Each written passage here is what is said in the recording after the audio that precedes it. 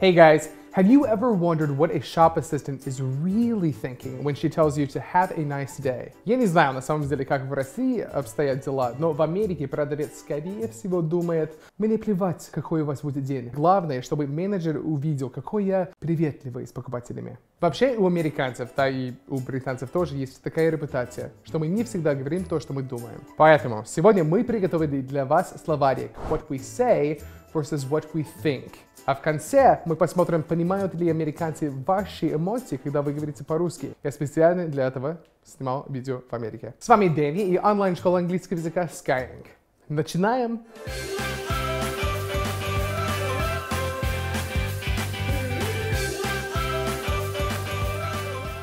Number one. Hey, how are you? Приветствие — это, наверное, один из самых ярких примеров, когда носители не понимают до конца, что мы хотим сказать. В Америке при встрече мы очень часто говорим «Hey, how are you?», а британцы говорят «You alright?». То есть представьте себе, что вы идете по улице, и вы видите своего приятеля, и он спрашивает «Hey, how are you?». И вы посредине улицы просто останавливаетесь и начинаете рассказывать, как у вас дела на самом деле. И он уже пошел дальше. Когда мы спрашиваем «How are you?», это просто как «Hi». Мы не хотим слышать 20 минут, как у твоей кошки дела и что ты сегодня ел, поэтому мы, в принципе, не ждем ответа. А если это какой-то small talk, и кто-то спрашивает «Hey, how are you?», и тебе нужно как-то поддержать разговор и что-то сказать в ответ, то можно типа «I'm fine», «I'm alright», но если у тебя что-то нехорошо, то никому не интересно. Пофигу! What if I'm not actually good? Then I should lie and just say that I'm good? The society in the US forces me to pretend I'm good even if I'm not? Пофигу! А вот если это не small talk, а вы с другом реально сидите в кафе, и у вас какой-то, интимный разговор, и друг спрашивает «Hey, how are you?», то, конечно, можно сказать по-настоящему, как у тебя дела. Ему не будет плевать, я надеюсь. Только моим друзьям. We Americans — общество счастливых, довольных людей. Поэтому если у американца на самом деле не очень хорошо, то он вряд ли скажет I'm not okay или I've had a bad day. Мы будем врать до последнего. Для нас это просто part of our culture. Это привычка. Когда я говорю, что у меня все хорошо, когда не все хорошо, это я просто говорю себе, что, возможно, это будет хорошо, если я так скажу. Но если у вас намечается какая-то открытая беседа с человеком, то можно поздороваться чуть по-другому. Hey, it's nice to see you. How is everything going with you? What have you been up to lately? И тогда все понятно. Потому что таким образом ты показываешь, что ты действительно хочешь послушать его ответ. В общем, подобным тонкостям языка лучше всего учиться у носителей языка. И где вы можете это сделать? Вы уже знаете, в Skyeng. Вы можете учиться с американцем, с британцем, с австралийцем или вообще, может быть, какие-то тонкости интересуют вас из Ирландии. Зависит от того, чья культура вас больше всего интересует или, возможно, куда вы бы хотели переезжать, в Америку или в Британию. Ну а если вы просто хотите подтянуть свой уровень, то в Skyeng очень много крутых русскоязычных преподавателей. В общем, есть кого выбирать. Записывайтесь на первое бесплатное занятие и забирайте плюс 2 бесплатных урока от меня по промокоду америкашка. Дарю. Number 2. This is awesome. В Америке мы просто обожаем преувеличивать свои впечатления. Если нам что-то хоть немного нравится, то это сразу amazing, awesome, cool, phenomenal, the best thing I've ever seen. Но чаще всего мы просто хотим передать смысл, что это it was good. Вот в Twitter хорошо подметили. Мне всегда казалось странным, что когда американцам что-то кажется неплохим, то они автоматически это называют the best. Я сам за собой это тоже замечаю, когда я на словах весь overexcited, хотя на самом деле, ничего сверхъестественного не произошло. Наверное, мы все так любим эти awesome и amazing, потому что, если вы помните, мы на самом деле очень любим делать комплименты. Это лучший выпуск! Даже если иногда не очень искренне выходит. Wow, you are definitely not afraid of dessert. You know, I wish I were secure enough to throw on any old thing and call it an outfit. Поэтому, если phenomenal и amazing переводится как good, тогда если американец вам говорит, что it's fine или it's okay, то это, наверное, значит, что прям совсем плохо. Но в русском варианте вы, наверное, скажете просто нормально.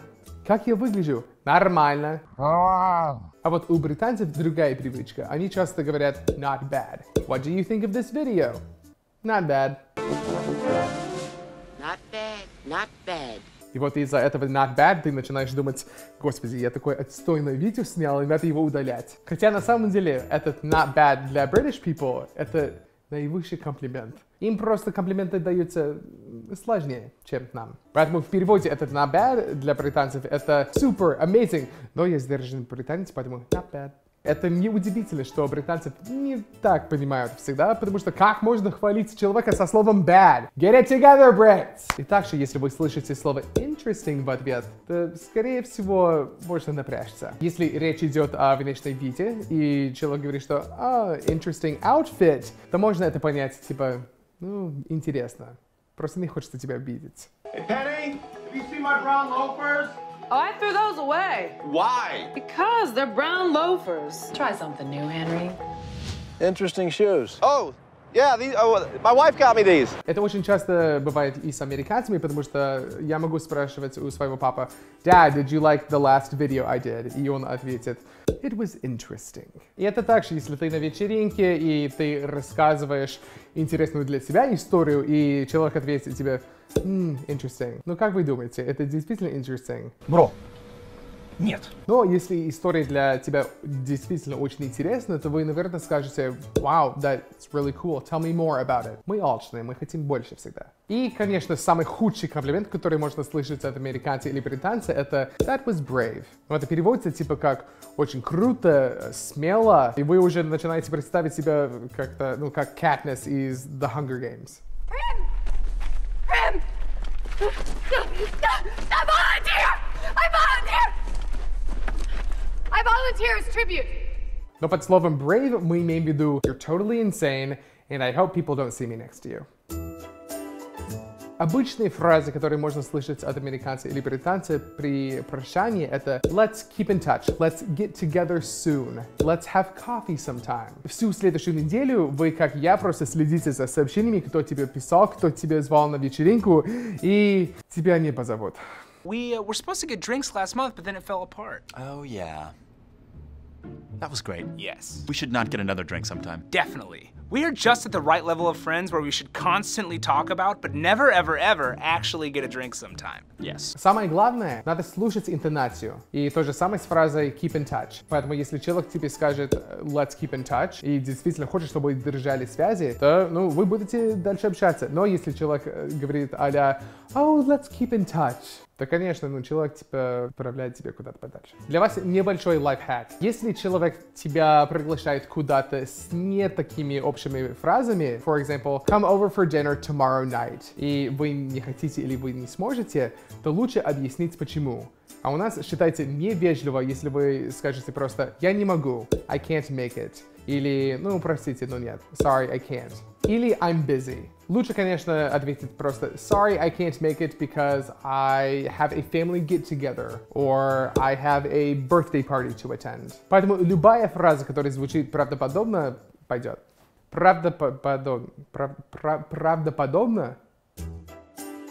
У британцев такая фишка, что они везде ставят фразу I might, даже туда, где его не нужно. Например, в кафе говорят I might get coffee. Наверное, я закажу себе кофе. И сразу заказывают кофе. Ну как? Ты же сомневался, когда ты успел принимать решение. Или вот мое любимое. На улице. You might have dropped something. Кажется, вы что-то уронили. Я точно увидел, что вы что-то уронили, но почему-то я это говорю не уверенно. Или вариант I might join up with you later. Но вот тут правило неуместное, потому что это значит наоборот, я никуда не собираюсь пойти и, наверное, останусь дома. Один. С кошкой. Ну вот, вроде все.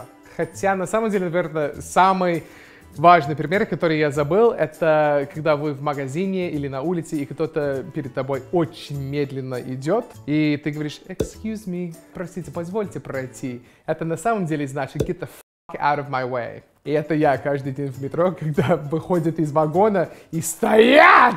Просто отойдите, я опаздываю! С вежливостью мы разобрались, поэтому теперь вы точно знаете, что у американцев и у британцев на уме. Но это еще не все. Вы ведь понимаете, что есть такое мнение, что русский язык звучит для иностранцев очень грубо и странно, и что вы как будто вы постоянно злитесь и ругаетесь. Так вот, когда я был в Америке, я отцу показал небольшой отрывок с русской речью и попросил его угадать, с какой эмоцией это было сказано. Раньше я бы и сам не понял с первого раза. Это моя мой папа просто большой молодец. А еще я спросил у него, что он думает о России и о русском языке. Поэтому знакомьтесь, Brad Barnes, my dad. Okay, Dad, you can press the video. Вот это будет ёшкин-матрёшкин. Я обожаю hazelnut. Короче, я сейчас беру молоко за $6.60, но оно coconut и hazelnut, это самое вкусное молоко в мире. Ребят, fingers crossed, потому что это самое дорогое молоко в моей жизни. Okay, so what do you think is happening in the video? She's complaining about the high price of creamers or can't find the one that she wants. Something to do with hazelnut. I caught hazelnut or coconut. Okay. But then it flashed up on the screen $6.60. Okay. So I'm assuming it's talking about the high prices. Okay.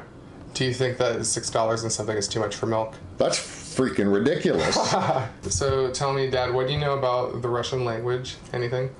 Other than it's a Cyrillic alphabet, which is different than English. Very good. Can you read it? Oh, Lord, no. I mean, I know a couple of words, but that's about it. What kind of words do you know? Well, niet. Uh-huh. Da. Yeah. Of course, vodka. Right. Das Vidanya. Yeah, that's good. And I'm not sure, Nostrovia? Almost. Kind of like cheers?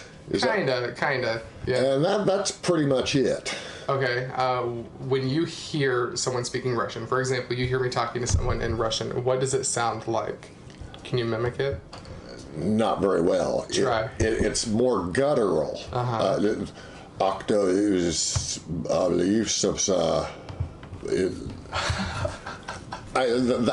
don't really. That's so good. That's good. Okay, what do you think the difference is between like the culture in Russia versus the culture in America? So what do we think of when we think of Russia? For my generation, a lot of it is we think of the Soviet Union and Russia as interchangeable. But I know they're not. Okay. When I think of Russia, cold. Really, very similar to the U.S. in that they have a number of large cities, very agricultural. You have a number of different climates: mountain, desert, beach. The architecture I've always found really interesting. Okay. What do you like about the architecture? I'm not really, because it's different. As I say, it's something different than what we see around here. Perfect. Do you want to go to Russia?